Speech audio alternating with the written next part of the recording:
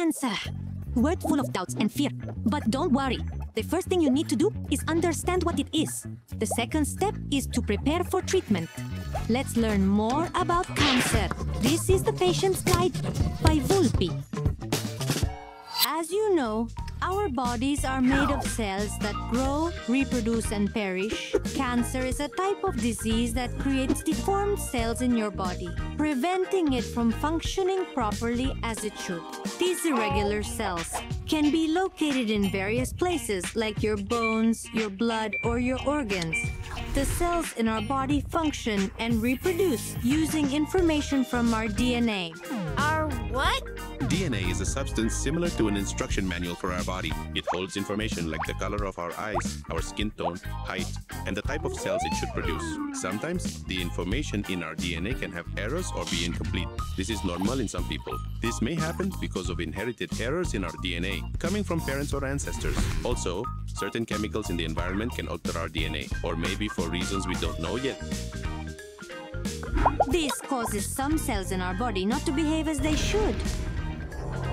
And that's why they grow randomly.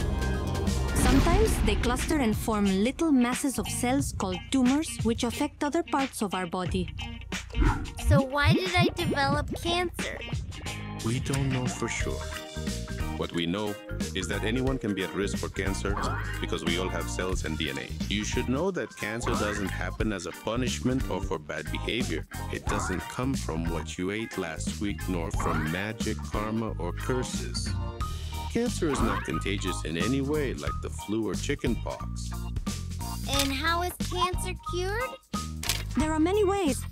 Depending on the type of cancer each person has, doctors choose one or more treatments for them. This differs for each individual, and doctors need to analyze your cancer type to select the best option for you. You might require chemotherapy. This is when doctors inject a mixture of medicines that kill cancer cells so they stop growing and new ones don't appear. Surgery. Some tumors can be surgically removed by doctors who take out the tumor, those harmful little masses in your body. Radiation therapy. Using a machine that projects invisible energy rays, doctors destroy cancer cells. And how long will I be like this? You should know that cancer is an illness that takes time to heal, even several years. Even when someone is cured, they need to be monitored constantly to prevent the disease from coming back later on in life. What can I do to overcome cancer? Follow your doctor's advice. Take your medicines on schedule and care for yourself as instructed. Keep all your appointments and sessions with your doctor. Eat well and rest a lot so your body has the fitness and strength needed to eliminate cancer. Stay close to your family and friends. They are your best team. Seek help from hospital staff and groups like Vuela.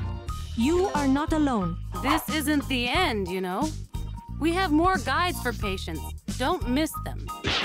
This was the Patient's Guide by VULPI.